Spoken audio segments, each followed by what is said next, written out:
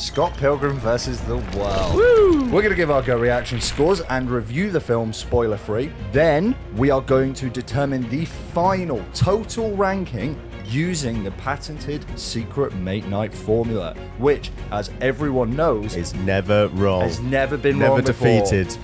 On the count of 3, our scores based solely on enjoyment. Yeah. Subjectivity galore. I'm counting you in. Ready? Me first. 3, 2, 1, go. 8.7. 8.4. Whoa, let's go. Can I just say, right? What number does that say there? Ooh. I put 8.8. 8.8. I wrote down beforehand. I was like, I'm going to guess Fred's score. Oh, right. Okay. I was thinking yours maybe went No, up I'm there. 8.4. Okay, cool. But I was like, what's Fred going to guess? Love that you're 8.4. When now, we have both watched this before. I'm pretty sure I showed you it, and you were middling.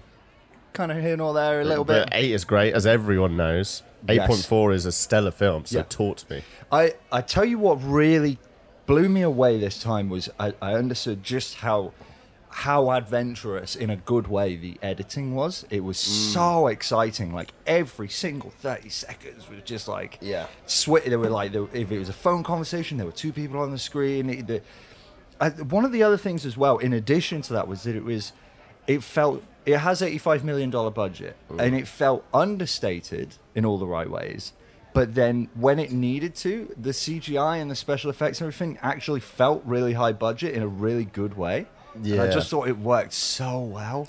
Yeah, there are examples, without going in... I mean, it's very minor spoilers, to be honest, but there are examples of really well-done practical effects, which will have obviously saved a bit on that front. And by skimping in those areas, as you say, some of the major CGI fights and sequences do really live up to not only the budget, but also the aesthetic of the comic / video gamey vibe. It really is like... Well, how much do you know about the history of video game films? Not very much. Well, I can't pretend I'm an expert, but I do know that it is like miss after miss after miss. There was a Hitman one, right? Hitman. What's the one which has Hadouken in? You know, those 2 Street Fighter or something.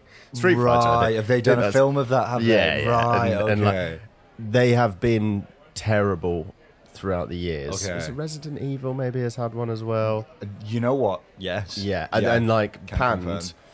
Sonic, the Warcraft one recently, which didn't do that well. Sonic, I think, did all right. But they had the whole thing with the Uncanny Valley face. Do you remember that? Yeah. So this actually came out at a time where no video game films, don't do well, and it isn't from a video game; it's from a comic book originally. Yes. However, it really does justice to like interpreting a video game onto film and making it work for me. It really worked. Yeah, it was so good. I tell you, one of the interesting. We're not going to do it as a segment, but it was an interesting thought that occurred to me was, does this style of editing, in particular visually, but just broadly, could you ever make a serious film, a not comedy, with this style of filmmaking? Would it work?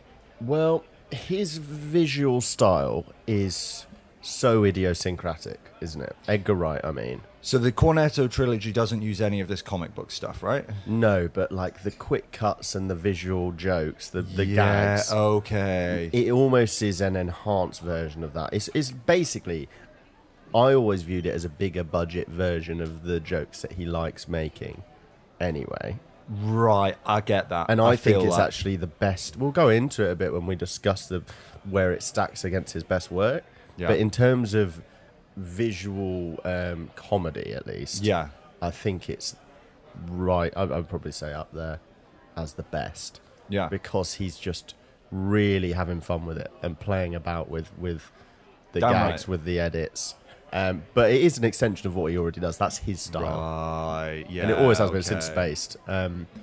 It worked so well. Yeah, and it's perfect. It's almost like he had the perfect setting for this. Yeah. And I don't know how much you know about the production of this, but everyone was so excited about it. Like the marketers at Universal were really gassed to have someone as exciting and innovative as Edgar Wright doing a film that basically let him run free. And all the cast have said it's like their favourite film they've ever worked on. Right, okay. And they've had an email chain going since it finished, which they still talk on. That's cute. And it just didn't do well critically. It's Right. not critically, commercially. It just didn't do well. It just came and went.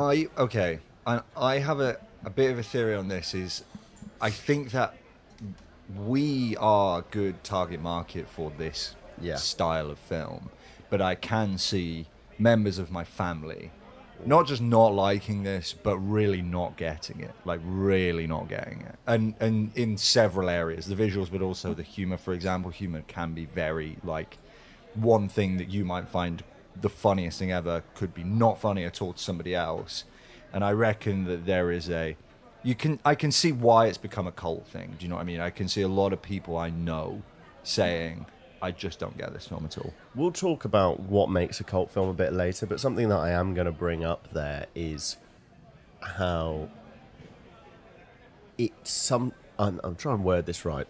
It needs to have an element of being esoteric and being something that not everyone can get involved in, but those who do appreciate it even more for that because it speaks to them. And this does that. I mean, you feel like because you're so bought into the style of story, jokes, and presentation, and cast, and everything you like about this film, also everything I love about this film, that you forgive it for any problems that it does have, which it does, in my opinion, have a few. But I have to work for finding them because I'm so. It speaks to me so much. Okay, so 8.8 obviously is 8.7. 8.7, sorry. It's still very, very, very high, but it's not the highest you've done. Yeah. What were those things that kind of stopped it from? So this going into, I said to you, let's do Scott Pilgrim vs. the World. Yes. I don't even think I'd need to rewatch it, and I know what my score was. Oh, okay. What do you reckon? It went down? It did go down. Yeah. Okay. Any ideas as to what you think it might have got into? What it might have been before? Yeah. Did you have any ideas when I said I know what score I think I'll give it? What were you thinking? Well, I guessed 8.8 for you. Yeah. And I was teetering above that because I know that this film is important to you. Yeah. But it's insanely rare for a film to break 9 for us. Like, we've watched some of the greatest films of all time for this, and they still don't often break 9. And so I was like, I can see Harry putting this just short of the... Fred, sorry for anyone listening. 9 is a real kind of... Yeah, that's we got like Jaws ceiling, above it. I don't even know if it got reaction got above 9 for Jaws. Jaws just got 9, yeah. Well, so. the rewatching it, I thought, okay, there are a few things wrong that I do forgive this for. So, pacing and not really pacing, climax, I'd say. So, without going too much into the plot, for anyone who hasn't seen this, I would thoroughly recommend you watch it. Absolutely. If you like kind of indie out there comedies which are atypical, let's say, well, you just want to try some, just watch it. Willing to experience. It's different. You got to know going in. It's definitely different, but I would recommend it. Yeah, for sure. I think that up to a certain point in the narrative, it is exceptional. Like, they set up a concept. Yeah. It's a pretty easy. So he's versus the world. He's fighting a series of people. Yeah. And up to a certain point, I think it's hit. It's unbelievable. Oh, okay. And then I think the last one or two, not that it's rushed, but it kind of feels like it's dragging a bit at that point. Yeah, it loses a bit of impact, doesn't it? I actually said that it both felt like rushed and dragging at the same time. Like, yeah, it just feels like, okay, and that the ending is a tiny bit anticlimactic, not just for the whole final fight sequences, but then they do like a subverted expectations final opponent, which is a bit of a wet fart at the end. Then thematically, so I felt like there were kind of mixed messages. So the self-respect and there's kind of a theme of having your own, personal change, personal growth. Yeah. Which felt maybe a bit not out of the blue. It wasn't that set up though. No, he can't. No, they do an all right job of it, but they don't do an exceptional job of it. So that's what 8.7. Yeah, for to sure. reiterate, Still good. we're going to work on qualitative descriptions broadly, but 8.7 is very, very high. Yeah, Like we don't often give those out. But the ending did fizzle out a little bit, I think. Yeah. And then finally, so I've put audience appeal. We mentioned how it can be, it's not for everyone. Yeah. And I found myself forgiving things. So like certain lines or certain dialogue bits, which I was like, that's brilliant originally, and really I'm like, that's not that good. Okay. I just think because there's so much that's amazing about this, that I will think that the sun shines out the arse of every part of this film. And that's not the case. Yeah. So it did mark it down a tiny bit. Some of the things that the sun does shine out of its arse for, soundtrack. Unbelievable. Quality. That Black Sheep song, I've listened to it. I think I probably listened to about I watched this film yesterday, and I've listened to the Black Sheep song, which Brie Larson's character sings. And her version is so cool. I mean, both versions are just unbelievable. And I've listened to that probably 10 times. I thought that the editing wasn't just visually interesting, but actually it was, from the minute the film started to the end, at the very least, it was so energetic and dynamic. Like every single 30 seconds, it was just moving around. It was just jumping about. Yeah. It felt really, really energetic. Michael Cera. We said this on the Superbad episode. Casting across the board. Chris for this Evans is quality. I'll tell you what I was thinking. I never really appreciated how Chris Evans does Goody Two Shoes, Captain America, and then deadpan comedy Scott Pilgrim, and then there was something else. Oh, like the Knives Out kind of like smiley background. I was like, you know what? None of them really blew me away, but they are quite different to each other. Yeah. He's just like great at it. Just makes you feel all warm and fuzzy, whatever he's doing. Yeah, men want to be him, women want to be with him. Yes, exactly. Romance story. Okay, I'm not going to spoil anything at all, but the ending did feel a bit confused to me. Yeah.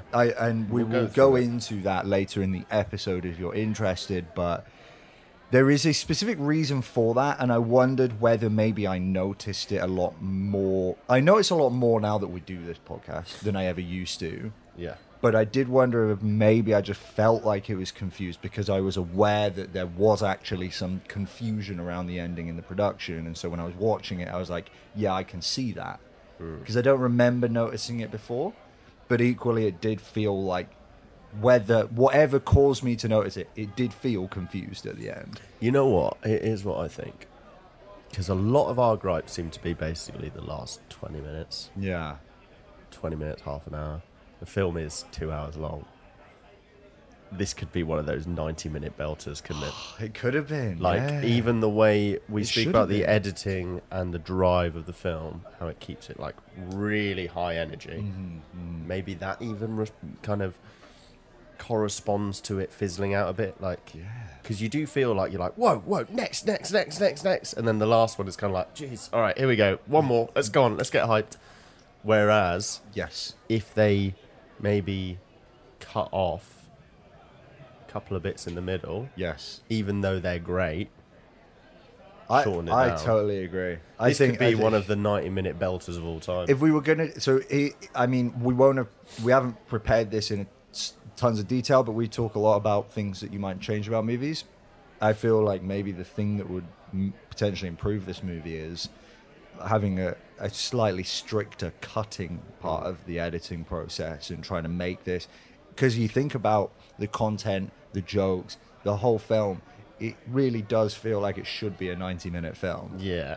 Maybe 100, but like that film feels right at 90 minutes and 2 hours. So I think it's 150, right? I think it's 1 hour 50. Yeah. But it's like knocking on 2 hours. You could take a bit off, and it would probably help the film out. It's one of those white whale, close to perfect films that we discuss. Yeah. It just needs a bit off it, and it'll be there.